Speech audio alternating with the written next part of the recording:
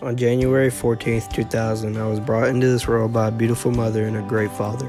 When I was a kid, I had the perfect life. My parents were together and my family was happy.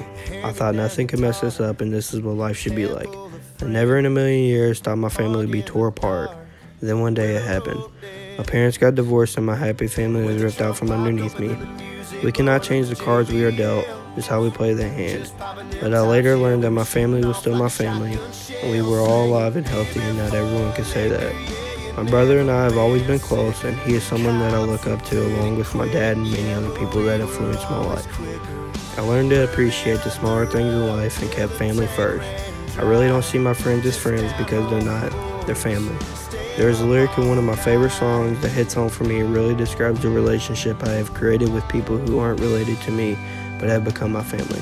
And that lyric is, blood brothers, closer than your next of kin, thick as thieves and the best of friends, take a bullet for each other. Yeah, brothers alike that don't come cheap. You fight, you lie, you cry, you bleed, and you lean on one another. Blood brothers. When we are connected to others, we become better people. Without all these people in my life, I would not be the person I am today.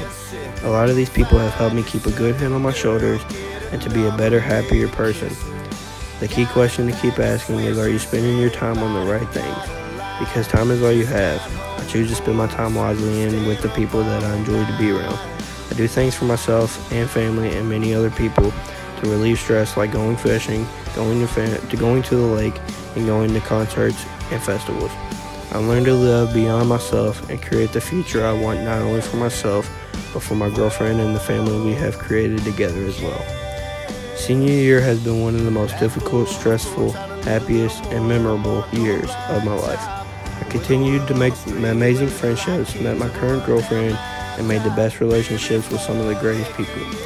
Looking back, I would have made some different choices, but we live and we learn.